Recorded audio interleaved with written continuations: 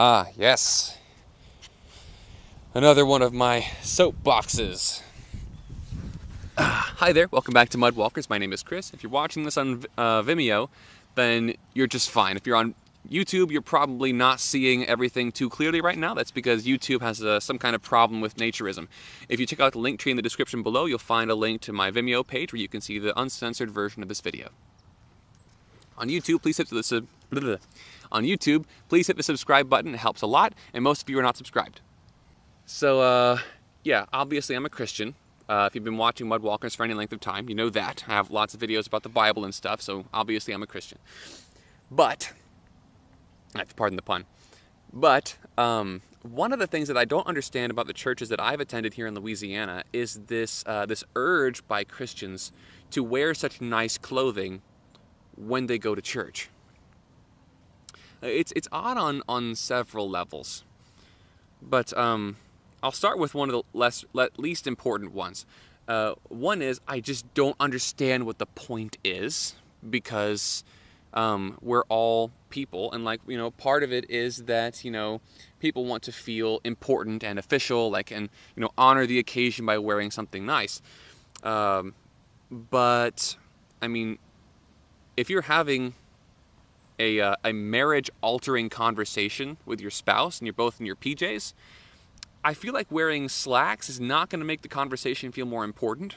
And if you're really having a deep experience with God and with God's people in church, it's really not going to matter what you're wearing. But the second issue is that in 1 Timothy, Paul tells us to wear modest clothing to church. What does he mean by modest? He says wear modest clothing instead of expensive clothing. Oh. Yeah, instead of expensive clothing. Instead of looking expensive and looking nice, he told people wear something modest. What he was looking for is people to dress down.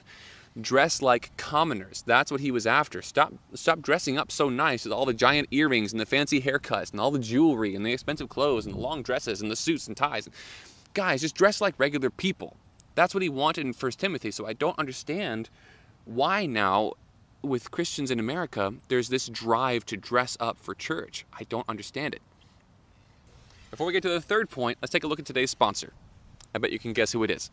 That's right, today's episode of Mudwalkers has been brought to you by my generous supporters over on Patreon. Shout out to Nature Him, Todd, Edward, John S., Joseph, Charlie, Lionheart, Adam M., Edward T., Jay Good, Cyan B., John W., Clifton M., None Here, Marty, Austin S., Martin C., Benjamin M., this person,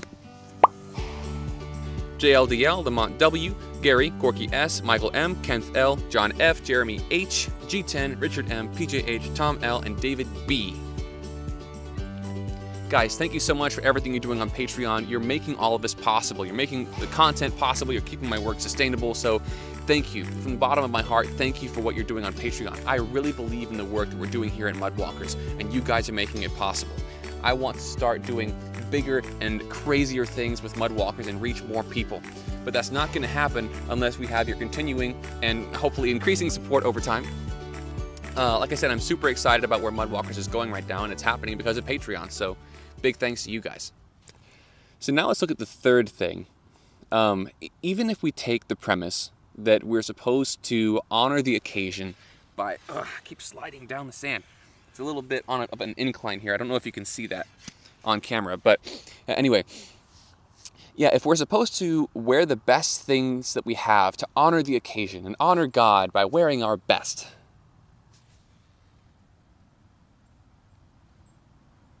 I feel like this is my best. I mean, have you looked at your hand lately? This is an engineering marvel. The being that designed this, even down to the cells and the molecules involved with it, it's spectacular, it's profound. This could not have happened by chance. The more we learn about the inner workings of life itself, the less likely it seems that this evolved from some kind of goo.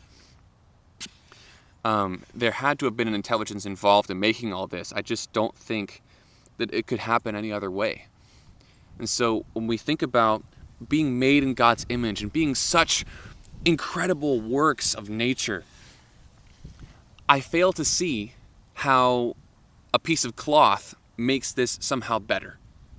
One of the analogies that I've used before is imagine someone taking a gold statue and then draping it in like a $2 ripped up blanket from the thrift store. And it's like, well, why are you dressing the statue up in this ratty thing? And it's because I want to make the statue even better. I want to dress the statue up for the occasion.